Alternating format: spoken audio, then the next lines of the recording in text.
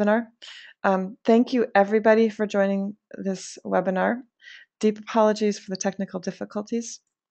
This is one of our monthly webinars to foster a global happiness and well-being movement, and because of the delay, we're just going to cut to the chase. And thank you so much, Alexandra, for joining us, and I pass it over to you.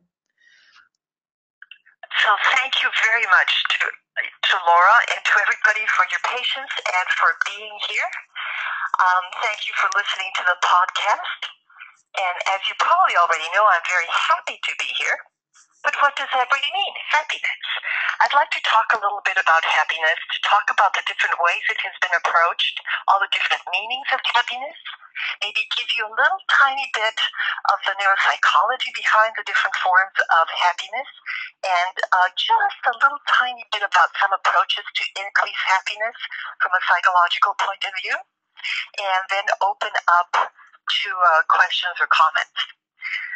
So, in preparing for this talk and other talks I have given about the topic, by the way, I am a professor of psychology at Antioch University Seattle in the doctoral program. And sometimes we talk about this topic, and I've been very interested in what the Happiness Initiative has been doing here in Seattle. So I've been keeping up with the literature about happiness, and I found that when I did a little search about happiness, there were over 5,000 titles about happiness. And as you can imagine, they did not all agree with each other, and some were very learned, and some were just plain funny, like happiness lessons from a weasel. So what I've tried to do is I've tried to put a little bit of organization into this vast amount of literature that exists. And I will try to talk about the different meanings of happiness. And just to warm us up, I thought I'd give you a couple of very differing opinions about happiness. Nietzsche says, "Concerning life, the wisest men of all ages have judged it alike. It is no good. Always and everywhere one has heard the same sound from their mouths, a sound full of doubt, full of melancholy, full of weariness of life, full of resistance to life. He does not believe that happiness is possible in this life." On the other hand, the Dalai Lama says that happiness is the purpose of life, and has a very optimistic opinion of this. Of course, in psychology, we have to quote Freud, right? And he believes that the possibilities of happiness are limited from the start by our very constitution. It is much less difficult to be unhappy. And he believes that suffering comes from three quarters: from our own body, from the outer world, and finally from our relations with other men and human beings. So this whole gamut of different ways of looking at happiness, let's try to put a little bit of order into this. And why is that so important? Well, obviously because the Happiness Initiative has proposed that the measure of happiness be something that is considered in policy making, and even in the Constitution of the United States, right? We're all allowed to pursue happiness. It's a very, very important concept. And just as a little reminder of things that have already been covered in this webinar, there have been measures of happiness posted on the web, and there's a happiness index that everybody is asked and invited to take. And this is the way that the Seattle Initiative measures happiness.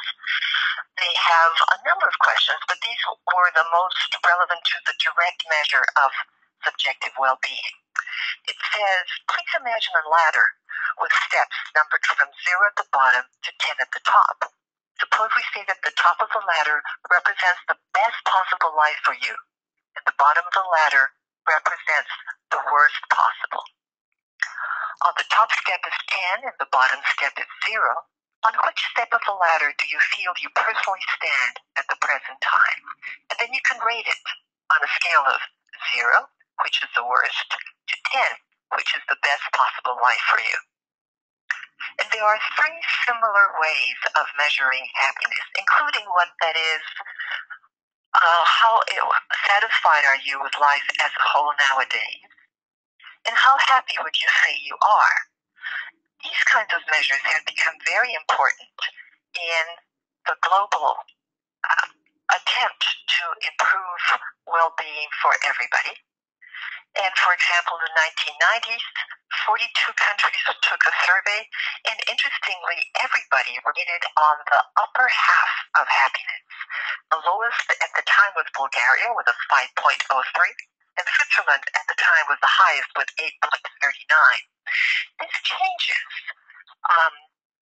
at different points in time, and the World Happiness Report from the Earth Institute in 2012, for example, has extensive reports on the happiness in different nations.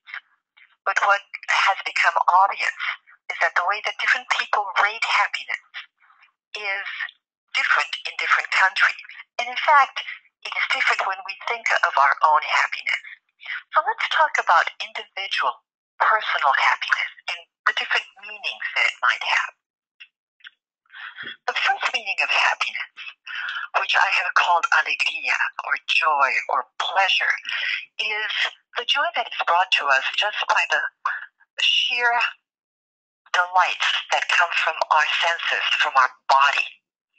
And it is kind of like a bubble, a flash in the sky, just a moment, which researchers have known to last about 3 seconds, and then it fades away.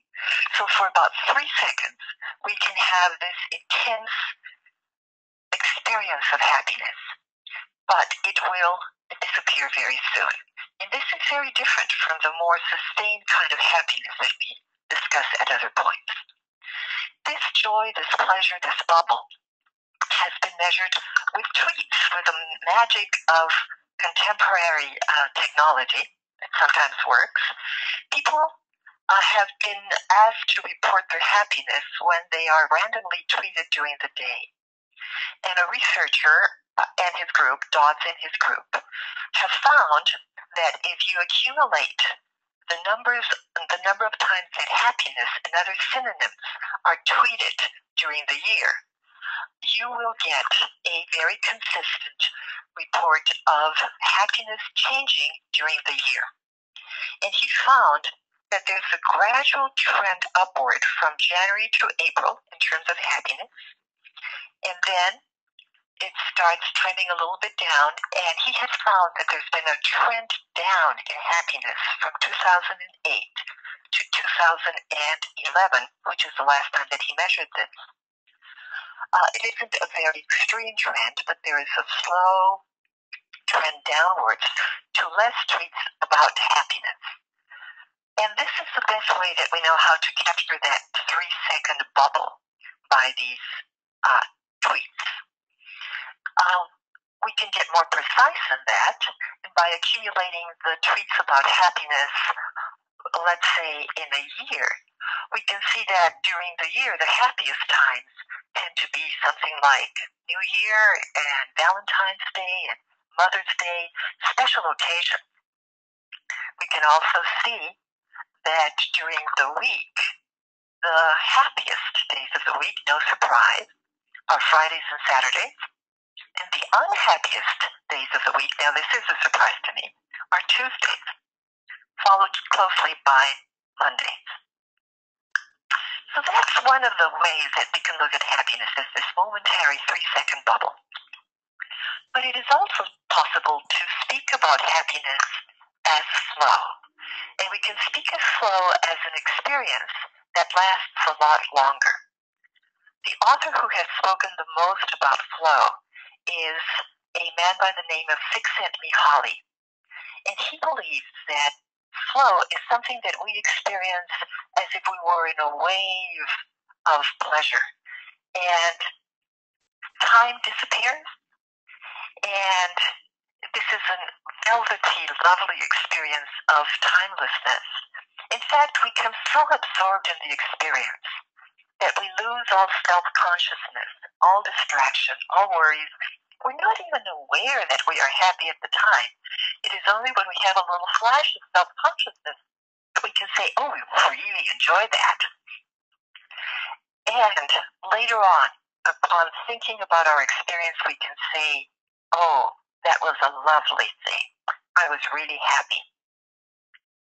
Which leads us to a third meaning of happiness. Besides joy, besides flow, we can also talk about well-being or satisfaction, or what I have called felicidad, because I need to differentiate it from the other. And this well-being or satisfaction is not just a feeling, but it also involves a cognition of forms of meaning-making. And it is something that requires self-awareness, like there is somebody behind the lens saying, this is a happy moment, or I am a happy person. It is what we tell ourselves about happiness. It includes the narratives, the stories, the anecdotes, and the histories that we create. It is, in fact, a way of making meaning. One of the people who has studied this the most, and in fact got a Nobel Prize for it, is Daniel Kahneman.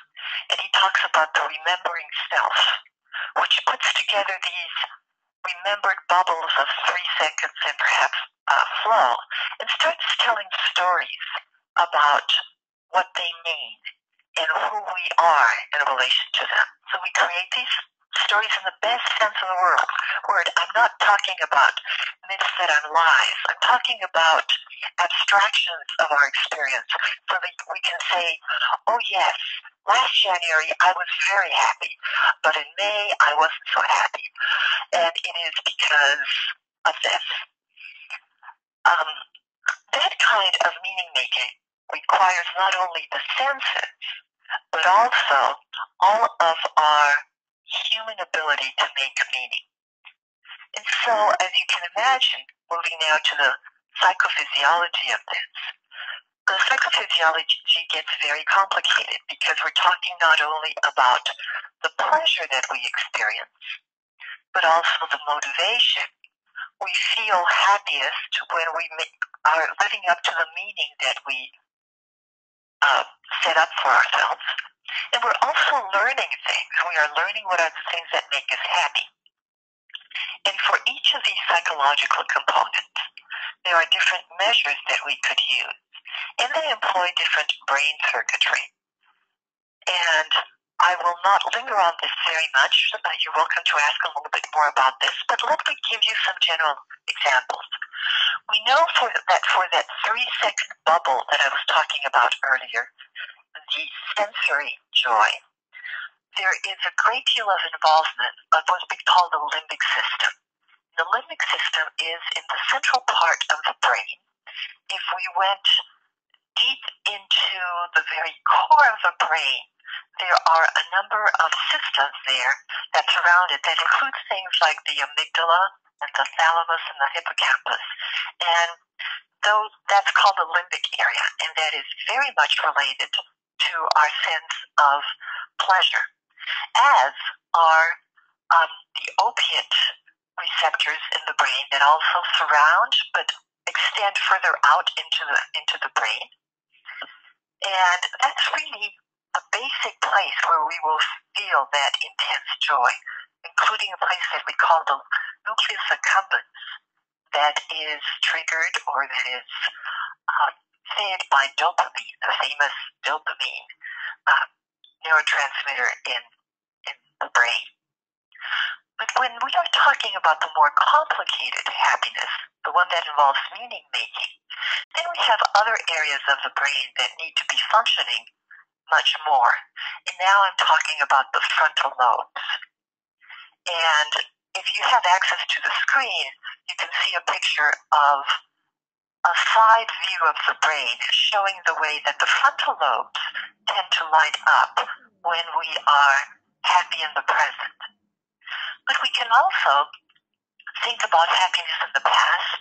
That's why we take pictures and recall things. And other areas of the brain also light up when we think about that, or when we have future projections about what will make us happy, and when we think about what we're going to be doing, for example, these holidays. These areas of the brain tend to light up more. And so to get a general experience of happiness, the kind that comes from meaning making, we need to have both the limbic system and the frontal lobes involved. Of course, this includes the brain opioid system, which is a system that we have where we create our own opioids inside of the brain, and they tend to make us feel happy and relaxed. The other system that is involved in feeling happy and relaxed, as I mentioned earlier, is the dopamine system. And it is, again, in the real central part of the brain. And interestingly, the things that tend to give us satisfaction and make us happy are not necessarily the things that we yearn for, because we yearn for things that we have created myths or stories or meaning around. And sometimes they bring us happiness, and sometimes they don't. So one take-home message from this lecture is beware for what you long for, because it isn't always what makes you happy. And so yearn for things wisely, or you may end up with a closet full of junk.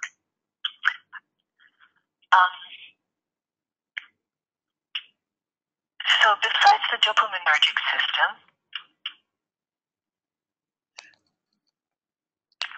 here's a little picture of dopamine, which is a very beautiful molecule. Besides these systems that I have been talking about, the limbic system and the frontal lobe, we also have something that's called the brain default mode network.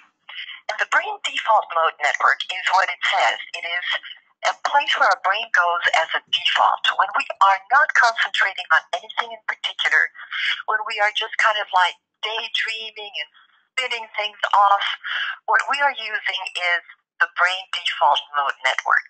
In fact, when we focus on something in particular, we use less of this brain default mode. And it is mostly in the cerebral cortex in the back part of the brain, the occipital part, and in the frontal part. And these are always active. But, of course, it is all connected with the frontal lobe and the limbic system. And the default network that I was mentioning earlier is part of what allows us to create stories about who we are and about what we yearn for. And again, when I speak about yearning for things wisely, creating stories about what we really wish in a very wise way, what we are doing is we are working with the brain default mode network. And there is a certain enjoyment in just using the brain default network, even if we are yearning for things that we can never attain. I think that's why there's so many songs about these loves that we can't get to, or these stories about wishing for happiness but never getting to it. There's something about the journey, something about the pursuit that is very, very appealing. And sometimes when we get to the actual thing, it can be frustrating. So very briefly, I would like to speak about some interesting happiness strategies that have been proposed in the literature to try to increase the level of happiness. And I'll just give you a very, very brief digest about it. One of the strategies is called JOE, J-O-E. J stands for joy, O stands for opportunities, and E stands for edifying others. Are we expanding the happiness of others? And this is a recipe that has been given traditionally to increase happiness, to experience the essential pleasures of joy, to use all of the opportunities that come our way, and to expand the happiness of others. There is something about perceiving the happiness in others that increases ours. And then we experience happiness and increase the happiness of others, and everybody wins. So, to summarize a little bit, I've been talking about 3 different levels of happiness. The alegria, or joy, or pleasure that is momentary, the sensuous life. The flow, that is when we are using our skills at a level that is just right, challenging enough and rewarding enough. The well-being of satisfaction that comes from making meaning and ties all of these together. And I'd like to add another level of happiness, one that was mentioned by Aristotle many, many years ago. And he used the name eudaimonia. More recently, Seligman and the positive psychology folks have been using the word flourishing. And that talks about fulfilling one's true potential. In this level, the eudaimonia is really not a feeling at all. It is more of a moral judgment. When we are using our potential, when we are using our skills in a way that's fruitful and productive, we tend to be very happy, but it is a very cognitive kind of happiness. So, how do we increase that? We find out what we're good at. We'll call those the signature strengths, and we use those as frequently as we can. And that will make us happy in the bigger sense of the world. Now, one of the things that is, I think, very interesting is that these happinesses are not necessarily correlated. For example, flow does not correlate with any other form of happiness. We can be in flow a lot, and we can remember that we were happy then, but it doesn't necessarily make us feel more eudaimonic or like we have more meaning in life. And we can find individuals who specialize in each of these happiness. So some people will be low in joy but experience a lot of well-being. So they might be uncomfortable but at the same time have lots of meaning in their life, or the other way around. They might have a lot of sensual pleasures and not be having a lot of meaning. Ideally, we would have all of these. But another take-home message, we need to focus on every single one of them to achieve this overall integrated kind of happiness. So usually when we speak about happiness, we're actually measuring complex information, probably several concepts at one time. And there seems to be something about happiness that is constantly changing. So when we attain it, when we attain satisfaction, it soon will change. So is this meaningful? Of course, yes, very meaningful. It's associated with good health, with longevity, with creativity, with survival. It is associated with fairness and just a general way of being in the world. The happier we are, most people tend to be kinder, and we like that. Happiness and kindness seem to go together. So other ways of enhancing pleasure is to spread it out, to avoid habituation. We have this tendency to become used to pleasure. So we have a lovely view from our window, and we first move into this apartment and we keep looking at the cascades, for example. Eventually, we find out that we get used to it and we stop perceiving them. We might miss them if we are away, but while we're at home, we stop looking at them. So it is a wise strategy to spread out the pleasures and once in a while give us some rest from those pleasures so that we appreciate them again. If you like chocolate, have some time in which you decide not to eat chocolate, so the next time you eat chocolate, it tastes even yummier. Another take-home message about pleasure is that comparisons count. We tend to think of ourselves as being happy, but if we compare ourselves to others, sometimes that increases our happiness, and sometimes that makes it better. For example, if women in particular have really suffered from comparing themselves to models that appear on TV because they look perfect and they look perfectly happy, and then our happiness tends to look, a little mediocre. So watch out who you compare yourself with. Another thing is in terms of creating meaning, it's the beginning and the end of things that we remember. So we create our meaning with the peak experiences, the things that are outstanding, and what happened at the beginning and what happened at the end. So, for example, when you're planning a vacation, make sure that the beginning of the vacation and the end of the vacation are the highlights. You'll remember those best, and you'll make better meaning of your vacation or your experiences by having the peaks at the beginning and the end. Other things, savoring, sharing things with others, taking the time to remember those happy times or to plan for the happy time, allowing yourself to self-congratulate, and when something has gone really well, to note it to yourself and say, yes, I was happy then. It was a meaningful experience. I was using my talents. I was making others happy. I want to note it and maybe even write it down or take a picture, tweet it, or send it around. All of that contributes to happiness. And to allow for full focus on things also tends to increase happiness. It is a form of savoring, which extends the happiness throughout time. As you can hear in all of these concepts, there is the idea of mindfulness behind them. If we are mindful of happiness, it tends to deepen it. We already spoke about using our signature strengths, which will increase gratification, and to find flow. If there are times when you lose track of time, probably you are in flow and you are doing something that's really good for you. Now, just a couple of things to wrap this up.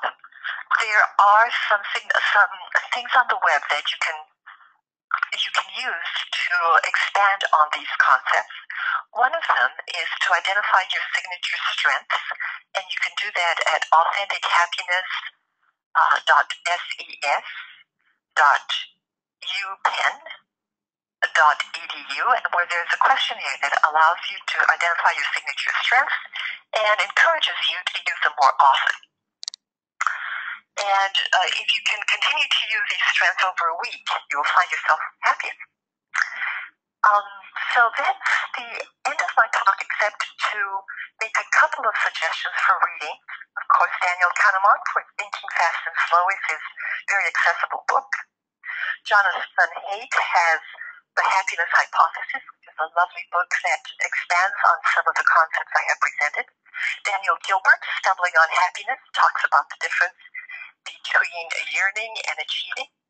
The Dalai Lama, The Art of Happiness, talking about compassion and the way our happiness relates to others. Mathieu Ricard, which is a Buddhist monk who also is supposed to be the happiest man in the world, has a book called Happiness, A Guide to Developing Life's Most Important Skills. And if you'd like more about the physiology of happiness, we have Neil Carlson's Physiology of Behavior. The 11th edition is the last one. So that concludes my talk, and what I'd like to do is, if we can figure out a way of seeing your questions, I would like to open that up to questions. Thank you so much, Alex. Beautiful. So here's where we do questions, and we have about 13 minutes. So if you'd like to ask a question, you can do one of two things. You can raise your hand, or you can type the question into the question box, and then I'll recite it so that everybody can hear it. But in the meantime, I'd like to ask a question, Alex. You mentioned that to be careful for which you long for. So my question is, could you give examples of how we can long for something that does increase our happiness, and what that looks like, and how we can long for something and what we would long for that would actually make us feel maybe perhaps unhappy or miserable in the longer run? Thank you, Laura, for that lovely question, because it really ties into the time of the year where we're living. So we're talking about the holidays. And the holidays are times when a lot of people long for a lot of experiences that can be unrealistic and that can really put a crimp in happiness. So, for example, if somebody longs for having the perfect Christmas celebration, or the perfect meeting with their family, the perfect dinner with their family, or the perfect Hanukkah, or whatever it is that they long for that is supposed to somehow represent this ideal that is actually unattainable. What happens is that when we show up to the actual meeting or reunion, or when that particular calendar day runs around, we will find ourselves having experiences that do not live up to that which we hoped it would be. And then we tell ourselves that something is wrong, that we are disappointed, that our environment is not what we hoped it to be, when in fact it was our yearning or setting up these expectations for the perfect gift or the perfect night out. It was our expectations that made it difficult. So it serves us well that when we are daydreaming or when we are thinking about things, we take a more limited approach and know that perfection is unattainable, and know that a lot of the images that we get through the media and through other ways of talking to each other, they tend to be things that we really cannot attain. Even conversations with friends, it always sounds like people are really happy all the time, or they're all, yes. And it doesn't always reflect that they have times when they are down, or when they have pains and aches, or they get caught in traffic, or whatever it is. Things are not always good, but when we're talking about the good times, we make it sound really good to one another. So that yearning for unrealistic things is something that can cause us to create meanings that make us unhappy. And when we yearn for something that is realistic, is that yearning itself, does that make us happy? Or when we achieve that, is that what makes us happy? I mean, that wasn't... Actually, both. Both things. There's something about the yearning. There's something about the wanting. There's something about the saying, this is the goal I want to achieve. This is what I would like. And just setting that goal can be intensely pleasurable. It can be orienting. It can be very satisfying. Just setting up on the pursuit of it, the pursuit of happiness. Attaining those goals sometimes is very pleasant, and sometimes it is not. Cooks know this very well. Just the process of cooking, of setting out to make this wonderful souffle or pie or whatever you're making, can be very pleasurable. And then when you try the food itself, sometimes it lives up to what we hoped for, and sometimes it does not. So they're independent. We can find pleasure in the road, in the process, and we can find pleasure in the actual achievement, but they do not always go together. Beautiful, thank you. So if anybody else has any questions, if you want to put them into the question box or raise your hand and I can unmute you and you can ask the questions, that would be great. In the meantime, we have recorded this session, and we'll be putting it up on a tool that will allow you to have access to it. You just need to ask myself or Tom to ask for access to Basecamp to be able to see that and to download the recording. Maggie, I see you're asking a question, so I'm going to unmute you. So go ahead, Maggie. Hi, I actually wanted to ask, there was earlier a bullet point and she spoke a little bit about comparing. I am sorry, hold on just a second. The I'm going to interpret the question for you. So this is part of our, so go ahead. Maggie, there was a bullet point about what? About comparing. And I was really curious about that because I've always understood that this to be actually dangerous for a person's individual happiness and comparing yourself to others, but I'm not sure if that's what she was getting at. So Maggie would like clarification around the issue of comparing. Is this dangerous to your happiness, or can there be times when you can compare and it could actually enhance your happiness, or is comparison always something that will result in unhappiness and misery? Thank you, Maggie, for the question. Thank you. Great question. And there's actually thoughts about on both camps. There is a group of folks who will say that we should not compare, and that any form of comparison will eventually lead us to feel either overvalued, over kind of inflated in a way, think too much of ourselves, or that it will make us feel like less than others because we compare ourselves. There will always be people who are better off than we are. And so those folks will say, do not compare yourself. What the cognitive psychologists have found in general is that whether we want to or not, we compare ourselves. We would have to make great efforts and really go out of our way to not compare ourselves. So I'm going to assume that we are more or less normal, untrained, unheroic human beings that tend to compare themselves, and say that comparisons are more the norm than not. Most of us compare whether we want to or not. Even just walking into a place where, for example, everybody seems happy or everybody seems sad will lead to a natural way of seeing. Are we as happy as they are? Are we as sad as they are? Are we as rich as they are? Are we as thin as they are? Whatever it is that we're comparing on. So, assuming that most of us compare anyway, we may want to be very careful about who we compare ourselves with, and perhaps know that we are multidimensional, and whatever comparison we are doing at the time is only a little tiny fraction of who we are and who the other people are, and what this experience is and what the other experiences we're comparing to are. And take that and hold it lightly, to hold those comparisons lightly. I think that if we assume that we cannot help but compare, it is good philosophy, good psychology, to hold a comparison slightly. Thank you so much. So unless anybody else has any questions, Jessica, you have a question.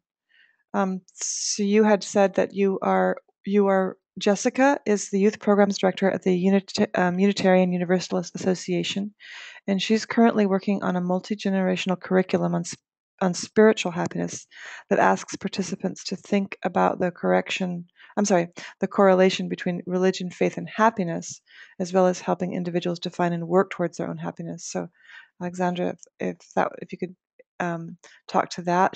Her question is, she has a question about the stories we tell ourselves. Is there any research on whether intentionally telling ourselves stories about being happy affects how happy we rate ourselves? Yes, there's substantial research on that area, and again, I'd like to refer you to Kahneman. It's not exactly a spiritual place to look at. There's also a fair amount of research on savoring, which I really like, and there is a book called Savoring that summarizes it. And one of the ways that people can increase their happiness is with spiritual pursuits. Of course, religion has also made people very miserable at other times. So again, use it wisely, but it can have a lot of really positive effects.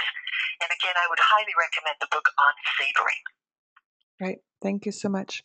So unless there's any other questions, so I want to apologize again for the technical difficulties at the start of this call. I hope that everybody enjoyed this call, and thank you so much to everybody for staying on. Really appreciate your staying on the call until we resolve the difficulties. We spoke earlier, Tom Barefoot and I, about the genesis of these webinars, which we do monthly, which is the United Nations meeting to launch a global happiness and well-being movement. These are talks to foster that. We've been having every other week. We have networking conference calls. We just open those up to people who want to work towards greater happiness in policy, in business, in education, and for individuals. And you're welcome to join those calls. Just connect with Tom Barefoot or myself, and we'll introduce you. The emails are in the question box on your right side of your screen there. This webinar has been recorded, and we will be putting this up as with the deck if you'll give it to us. Alex, on Basecamp. And if you'd like access to that, just shoot me or Tom an email and we'll get access to you for that. So thank you so very much. Next month in January, we have 2 webinars actually. Tom will be giving a talk. Tom, I'm going to unmute you, and if you want to give a little plug, that would be great. Good, Tom? Hi, I'll be talking about the happiness movement, and in particular the attempt to start measuring well-being for outcomes, to measure development and progress, and